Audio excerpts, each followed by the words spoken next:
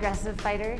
I've always fought with a lot of heart. Now I feel like I'm really putting it all together. I'm coming out 0 to 100. There's no way that she's gonna be ready for what I have to bring to the table. She can't pick up her knife and fork fast enough. For the sake of the world, I have to win this fight. I'm the peacemaker, and she's the evil eyes. She wants to bring the peace. I don't. I'm evil. It's exactly what I have been since I started. I don't need any more friends. It's gonna suck to be her because she's fighting against me. And I am in better shape. I'm mentally stronger. I have more technique. I'm just more on top of my game than I ever have been. I plan to finish it. She won't make it to the third round with me. My conditioning's too good.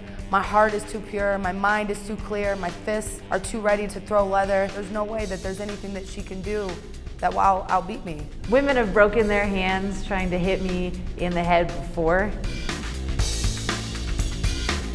I'm gonna win because I have been preparing for this, and I feel like me months ago could have walked in and taken on Jessica I already. The one certain thing that I will make sure of is I will win that fight, because I'm given 2 fists, I'm given 2 legs, and I'm given 1 awesome mind to go out there and make sure that I accomplish everything I wanted and what I set out to do.